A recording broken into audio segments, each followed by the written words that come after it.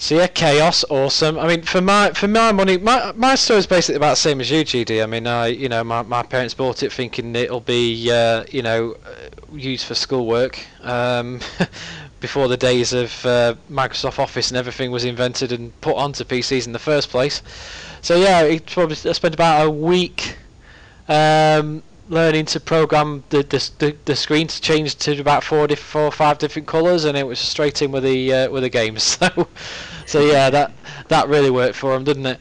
I remember when they first sold it, it was actually supplied with a couple of, I think it was Tazword, and a couple of other sort of office packages as such.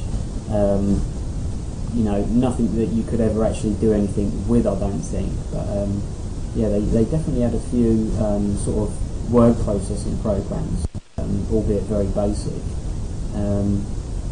With the intention that people would use it for work and schoolwork and everything else. But like you say, the games were just sort of took over and it became a games console, really. It did, yeah. And it's I don't know about you, but last count when it got to finally got trading in for actually, I went straight up to a Mega Drive. I kind of skipped the whole Master System and the NES. Unfortunately, I've learned from my mistakes and got one now. Oh mate, call myself a retro presenter. I've learned from my mistake now. Obviously, I've owned just about everything that's been released, but at the time, the Spectrum was that good. We were relatively poor, to be honest. So at the time, so. Was on the Spectrum quite a lot, and it got to the stage where you could go down with pocket money. £2 would buy you about two or three games even, on tape, and it was just a revolution, wasn't it? I think last count I had something like 150, 200 games. It was ridiculous. Yeah, that's right. Yeah, you could build up a massive collection of games because the games were quite cheap. One thing as well, you used to be able to get compilations, which are very, very rarely done now. You could sometimes get 8, 9, 10 games on one cassette, but it's something that's not really done now. No, it's not. Forgive me, I'm just looking in a different direction there, GD. Fill in! Yeah, well, I mean, can I say? How professional am I? Yes. You're supposed to be the producer, Moobit. I'll produce it. Don't worry. I'll produce my ass off after this. You'll not see the seams. Yeah, I'm sure. It'll run just like a Spectrum 48K game. Like that, you mean? Take 4 hours to play. Well, We'll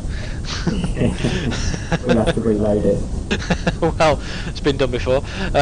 Little in-joke for the GDs like there. What they'll probably see is where I'm pointing here. There's like a million LOLs just appearing right now. But yeah, you were saying, go on.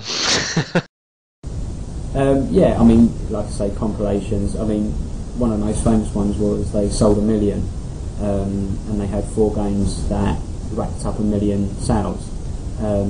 But the unique thing about it was, and it's something that I don't think would ever happen again, is that it was 4 different companies that had 4 different games on it. It was Ocean, US Gold, I think it was Konami, and another company, I can't remember which. But 4 different companies all joining together to create this one cassette, and the profits were split 4 ways. It's something that's just never going to happen anymore. I don't think anymore. No, not really. I mean, we're lucky to get Sonic on a Nintendo console, for example. Never mind anything else. God, Ocean. They used to produce some awesome games on Ocean. I loved the thing. Yeah. Never-Ending Story was my first Ocean game, as I remember. One of the text-based adventures based on the film. I don't know if any UGDs there will remember that one. They did Batman as well, didn't they? I think the movie version of Batman. They did, yes, they did. Well, I think that's one of their main things, wasn't it? I'm actually going to probably segue in some research in a minute and find out what happened to Ocean, because I did have that on top of my head, but it's not right in front of me the setup I've got right here where I'm filming the first show. So I'll stick some links in the doobly-doo for that. But yeah, they did that. In fact, Batman's one of the games I actually remember. I'll stick some footage on in a minute for you guys who remember it. And talking about my own personal favourite game, which actually I think still holds up today, probably could be released on the DS or something with slightly updated graphics, is a game called Trapdoor. Now Brilliant. that was obviously you remember playing that yourself. That is also on the Spectrum website that I'll be putting in the show notes for you. But it was a good stuff. I mean, it was a good game based on a awesome cartoon, and all you whippersnappers out there, get on YouTube, type in Trapdoor, you will not be disappointed. It's kind of like Aardman, but kind of the early days, as it were. Yeah, way before its time. Brilliant show, really funny. And I mean, what was that? 1986, I believe. Trapdoor. That was Piranha Games. That one, as I remember. Written by the great Don Priestley. If you guys remember that, he did Trapdoor. He did Meteoroids on the Spectrum. He did the Benny Hill game. If anyone remembers that, Benny Hill's Madcap Chase. That was an awesome one as well. You need to look out for that one. And another game which you can tell is his, called Popeye, which is my mum's favourite game, funnily enough. One of my earliest memories of the Spectrum is getting my mum addicted to games, and even today she still plays Popeye to this day on that website, which is just amazing. It shows you the playability of the things even back then in 1985, Well, actually, you're saying that, my mum actually used to play Chucky Egg. Which was a great game in itself. Used to have Chucky Egg, Chucky Egg 2, both great games. Oh yeah, man. That's part of the when we do a proper Spectrum expose and actually decent good facts, and I'll have a special show for that.